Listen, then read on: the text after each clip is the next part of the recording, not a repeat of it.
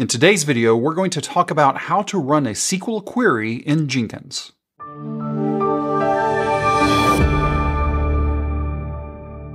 Are you new here? If you are, welcome. And if you are new here, you don't know who I am. My name is Darren Pope, and I'm a developer advocate for CloudBees. You might think that since Jenkins is a Java web application, all that you need to do in order to make a query to a database is to install a JDBC driver and just keep on going. Well, in reality, that is not such a great idea. Why is that? The reason why is that the Jenkins controller was never meant to do that type of work. So what we're going to do today is I'm going to show you the proper way to make queries against a SQL database. Here's where we're starting today. I have a Jenkins controller version 2.277.3. When it was installed, I used the Install Suggested Plugins option in the wizard. To this controller, I've attached an agent with a label of Linux, and I've also installed two CLIs. The first CLI I installed was the MariaDB CLI, and I also installed the JQ CLI. And finally, since I said I installed the MariaDB CLI, that means that we're using MariaDB as our database for today. You might be using another SQL database, such as Microsoft SQL Server, or take your pick. It doesn't matter. Here's the twist. If you're using a NoSQL database, everything that you see today is going to be the exact same scenario for you, because there's nothing special about making a query to a database. Right now, we're going to be using the CLI to make the query to our database. One final thing before we get started. Here's our business requirement for today. It's a completely contrived example, but the requirement is we want to make a query to a table in a database using an ISO code for a country, and then we are going to echo out the full country name. Before we actually jump in our controller, I want to take you into the agent where we have the MariaDB client installed, and we're going to run the query that we're going to be using within our job. So since this is MariaDB, the actual command line is MySQL because Maria is based on MySQL. So I'm going to say I've already set up this database. I already have a password. And the database I'm connecting to is 192.168.32.11. And we are connecting to the My App database. So now we're logged in, and I'm going to query the table that we're going to use, and that's select star from countries. And you can see here that we have a table with 3 rows in it, a row for the US, a row for Germany, and a row for Australia. We're going to use this query that we're looking at right now on the screen as the starting point for our Jenkins file, and then we'll go through a few different variations. Now we can see here, select star from countries, very simple. Let's go back over to our controller and create a job, and we're going to name it Query Database. This is going to be a pipeline job, and we're going to do everything inside the controller this time. We're not going to use any kind of Git repositories or anything else. I just want you to see the examples of what we're doing today. So what I have here is pipeline agent label Linux. So that's the agent that has our MySQL or MariaDB, however you want to refer to it, CLI. And it also has the CLI for JQ. You'll see why in a few moments.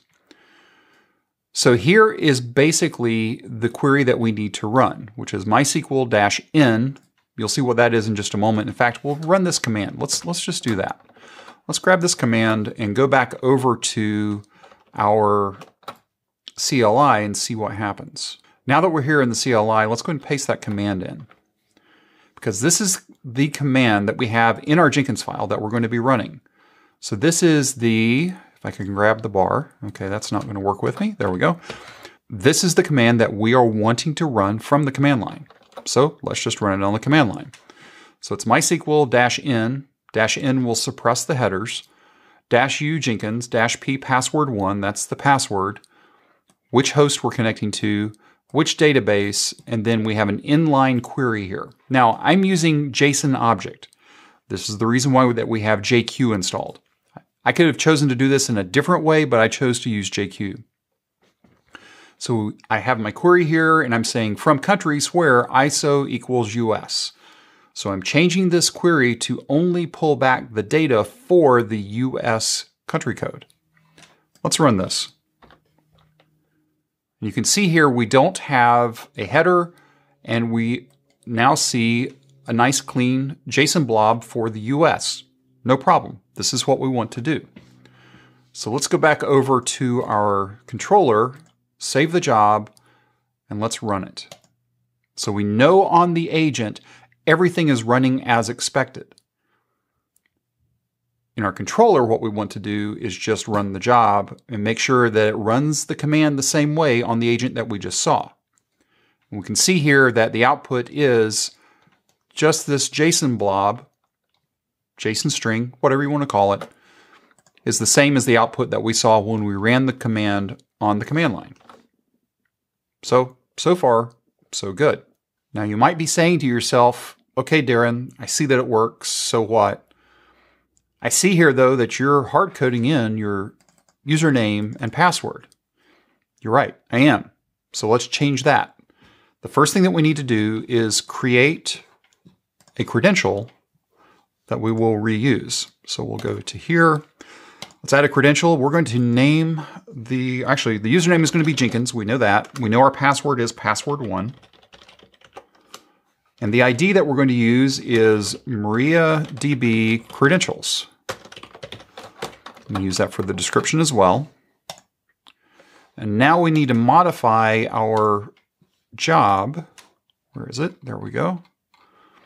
I need to add in an environment block.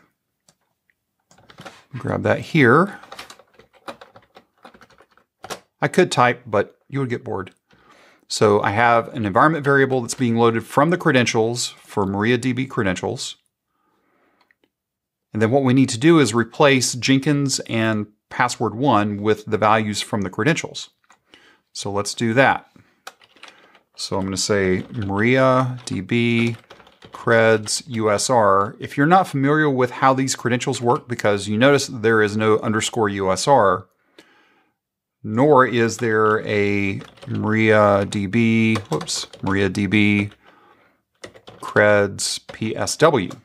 If you're not familiar with how credentials turns this environment variable into these two environment variables, go and refer to the credentials documentation on the Jenkins site. It'll explain it all for you.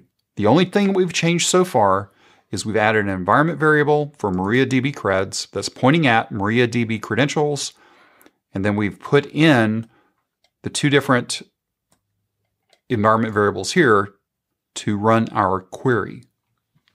Let's click on save. And just because I don't remember, let's go take a look and verify the credential is correct. MariaDB credentials, that is correct. Okay. Go back to query database. Let's do a build now. And let's see what happens here. Okay, still blue. We can see that our user ID and password are being masked out. That's exactly what we want. In fact, it's even telling us that right here. So everything is working. So I have now taken my credential that was hard-coded and I've turned it into a credential within Jenkins. So everything's great, right? Well, in reality, not so much. Why is that? The reason why is that although it looks okay inside of Jenkins, the bigger problem is over on the agent, I am leaking that user ID and password. If somebody was to catch right at the point in time when this command ran and they did a PS on that agent, they would be able to capture the user ID and the password straight from the command line because you would see that process with the ID and the password in the clear.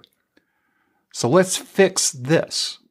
Next, we're going to do a little bit of MySQL client magic.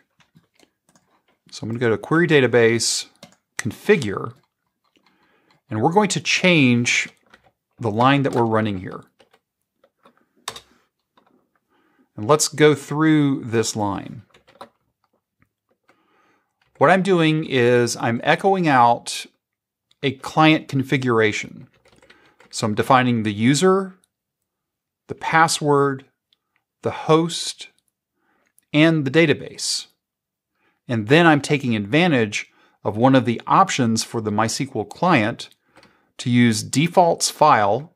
So that string that we just created on the front side is standard in. So we're able to pass in our standard in to the client, and then it will use that data. So if somebody was to be watching our agent while the process is running, they would not see the username and password in line. So this is a better way of handling the credentials, specifically for this use case. Everything else from that point forward is exactly the same as we saw in the previous example. Now there will be a gist. The link to that gist will be below in the description that will have all of these variations of these Jenkins files along with the table definition and the test data that we're using. Let's go ahead and click on Save. And let's do a build now. Let's take a look at number 3. And we can see here that MySQL defaults file is bringing in standard in. It does echo this out, but it is being masked as we would expect from those variables. And we still receive our standard values for the JSON string. Up to this point, we've only been returning data for the US, but we also have data for other countries. So what we want to be able to do is to be able to enter the country code and then be returned back just the country name. But before we get to that point, I want to enter the country code and just return back the JSON string for that specific country code. So let's go do that. So we'll go back up here to Query Database, Configure. We're going to add a parameter that is the ISO code.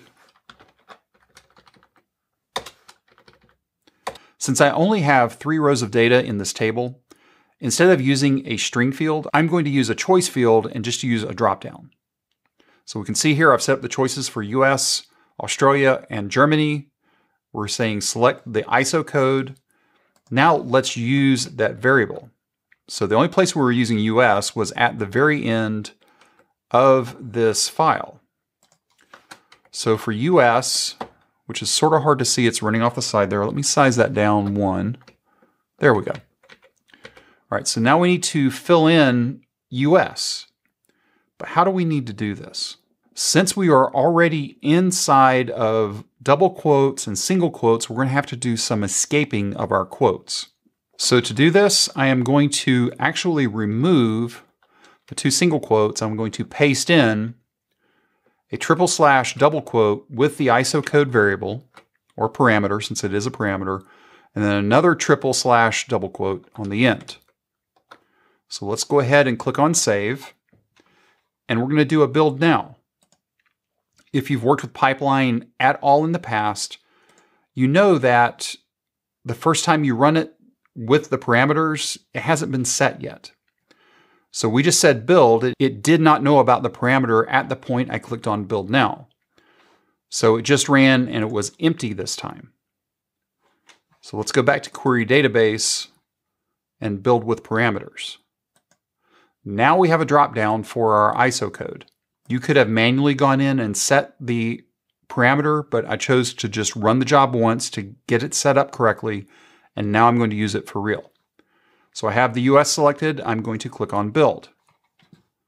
And if we watch it here, we can see that, oh yeah, you selected US and here is our JSON blob. Okay, that was simple. Let's go test one of the others. Let's go run it for Germany. And if we click on Build, you can see here for Germany that we have the Germany JSON string. Let's go back to our business requirements. We're wanting to be able to pass in a country code, or in our case, ISO code, and print out the full country name. Since we have JQ installed on our agent, then we're going to be able to easily take that JSON string and parse it using JQ. So let's go do that.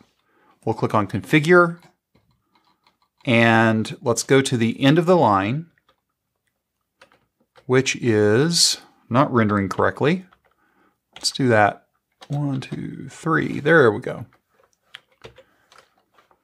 And let's paste in what we have here, which is after we run the MySQL command, we want to take the output from the MySQL command, pipe it into JQ, and then pull off the country name attribute. So let's go ahead and click on Save. And now let's do a build with parameters and select the Australia ISO code. Click on Build Now, or Build. Let's see what happens. Now we can see here that MySQL runs, JQ runs, and we get the output of Australia. Notice what we did not do. We did not install a plugin.